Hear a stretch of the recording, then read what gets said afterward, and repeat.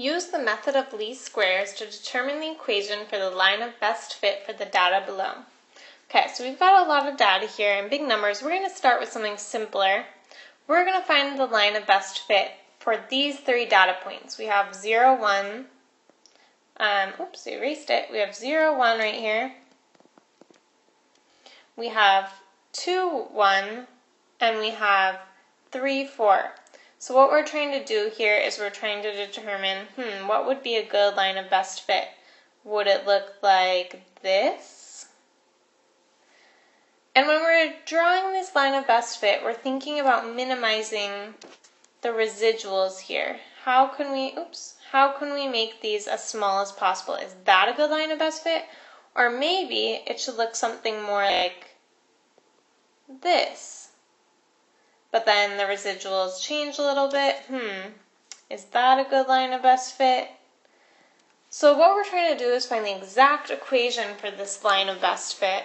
And instead of continuing to draw line after line after line and figure out which one is the best fit, we have an equation which looks something like this. So I know there's a lot on this page. First of all, what we're looking for is a linear line of best fit here.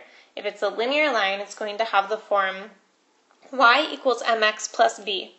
We're going to keep the y and the x there. There are two parts of this equation that we need to solve for. One is m and one is b. So in order to solve for m, or the slope, we have this long equation in which we're going to take all of our x values that we have. So we have 3 x values. So x of I is just any x value that we have in our list. And then we're going to subtract this x with the bar over the top is the mean of the x values. We're going to do the same thing for the y values. Take each y value, subtract the mean of the y value, multiply those together, and we're going to find the sum of all of that. And then we're going to divide it by the sum. This E-looking symbol means sum of each of the x values minus the mean of x values squared, and all summed up together. So that's how we find the slope, or m. And then to find b, we're just going to solve for b basically by flipping this equation around, and instead of saying y equals mx plus b, we're saying b equals y minus mx. And for the x and y values, we're just going to plug in the mean y value and the mean x value. So that's all we're doing there. Okay, so let's break this down into steps.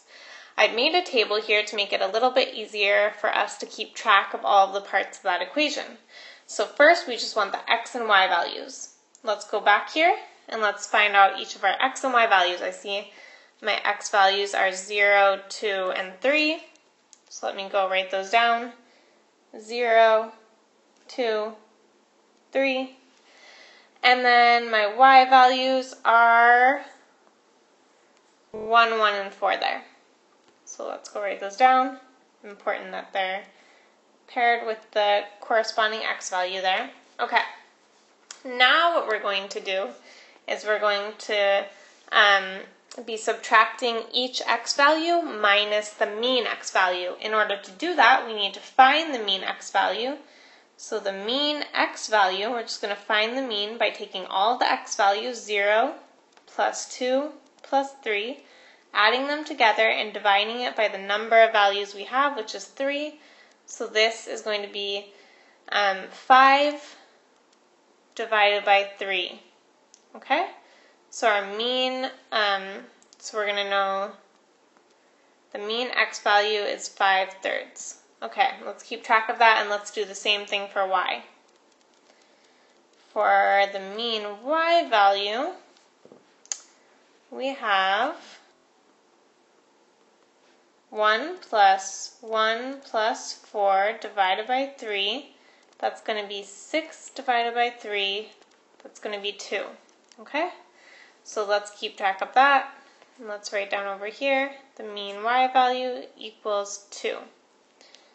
Okay, let's get rid of this so we have some space here. So I have my mean x value, my mean y value. Now I'm going to take each of the x values, so 0 minus the mean x value, which is 5/3. So 0 minus 5/3 is going to give me, 0 minus 5/3 is just going to give me negative 5/3. Then I'm going to have my next x value 2 minus, and then 5/3 again. 2 minus 5/3 is going to give me 1/3. So let's go ahead and mark that down here. 1/3. And then finally we have 3 minus 5/3. 3 minus 5/3 is going to give me, let's see, 3 would be 9/3, so that's going to give me 4/3. So let me write that down here. 4/3. Okay, so I've got that column filled out. Now we're going to do the same thing over here. We're going to take each of our y values. So my first y value is 1 minus my mean y value is 2. So 1 minus 2 equals negative 1. So I'm going to mark in a negative 1 there. The next one is, again, 1 minus 2 is negative 1, so same thing. And then the last one is 4 minus 2 equals 2. So I'm going to put a 2 right there. Okay, so that's that step. Next step is to multiply these two things together. So I'm going to do negative 5/3 times negative 1 is going to give me positive 5/3. 1/3 times negative 1 is going to give me negative 1/3. And then 4/3 times 2 is going to give me 8/3. Okay, so that's that. And then one final step is we're going to take the x minus the mean of x, so that's this value here, and we're going to square it. So negative 5/3 squared is going to be, well, negative 5 squared is 25, 3 squared is 9, so that's going to be 25 over 9. Okay? So let's go ahead and write that in here. Let's see if we have another color to write in. 25 over 9. Okay, same thing with the next one. We have, this time we have, looks like 1/3 squared. So 1/3 squared is just going to be 1/9. So let's write that down. And then last we have 4/3 squared. We're getting that from right here. 4/3 squared, so we're going to have 16 over 9. So let's write that down. 16 over 9. Okay. So now let's erase all of our work down here. We've got everything we need. Now let's go back to our formula. Okay, my formula says I need, so I need to take the sum of, that's this column where I multiplied the x minus the x mean times the y minus the y mean for each. I need to take the sum of this column. I need to add all of those together. That's what this part is. Okay? So I need to take the sum of that. Let's go ahead and do that. 5/3 minus 1/3. That's going to be 4/3 plus 8/3 gives me 12/3. And we can simplify 12/3 to be just 4. So the sum of this will be 4. That's our sum. Okay. Now, let us go back here. And we see we need to also take this, again, this symbol means sum. So we need to take the sum of the column where we're doing x minus x mean squared, which is this column right here, where we did the x minus x mean squared. We need to take the sum of this. So I get 25 plus 1 is 26, plus 16 is 42/9. So 42/9.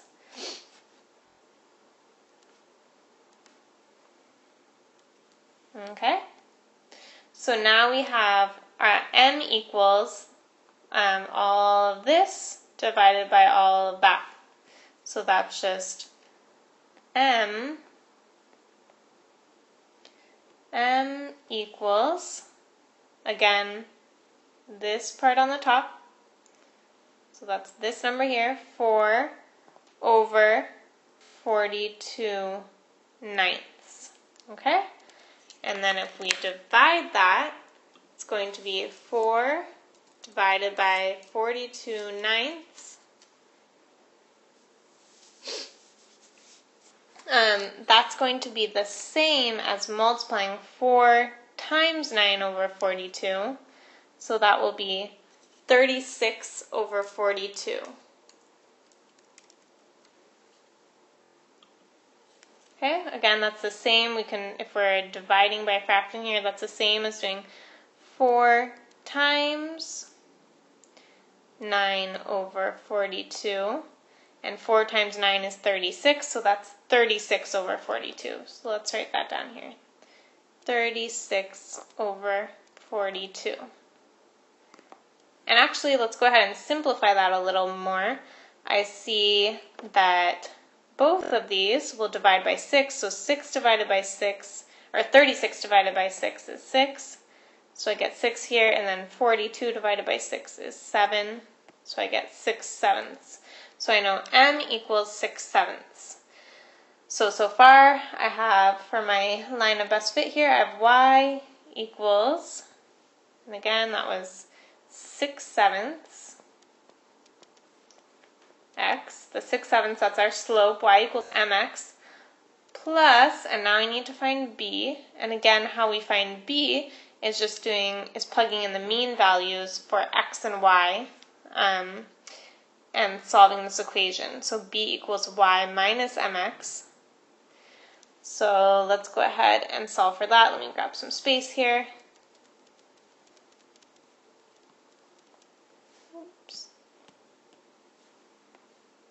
Oops. b equals the mean y value minus m times the mean x value. And then we can plug those numbers in, so the mean y value we got, was 2 back then when we added 1 plus 1 plus 4 equals 6 divided by 3, so we got 2. And then the mean x value that we had got was 0 plus 2 plus 3 is 5 divided by 3, so 5/3.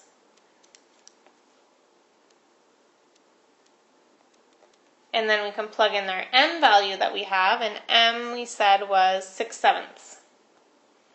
Oops. 6/7. Okay? So then we just need to subtract this, and we'll find that b equals 2 times, and we're going to multiply the 6/7 times 5/3. And if we multiply those, we see we should get 30 over 21.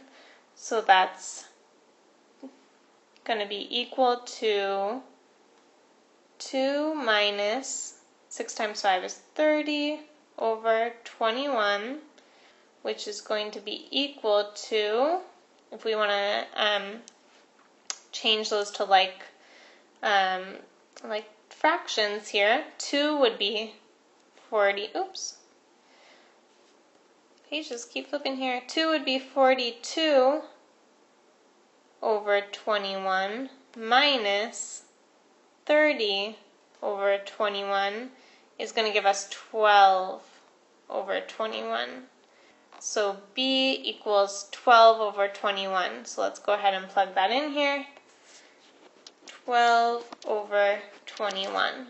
So this is our line of best fit. Y equals 6/7 x plus 12 over 21.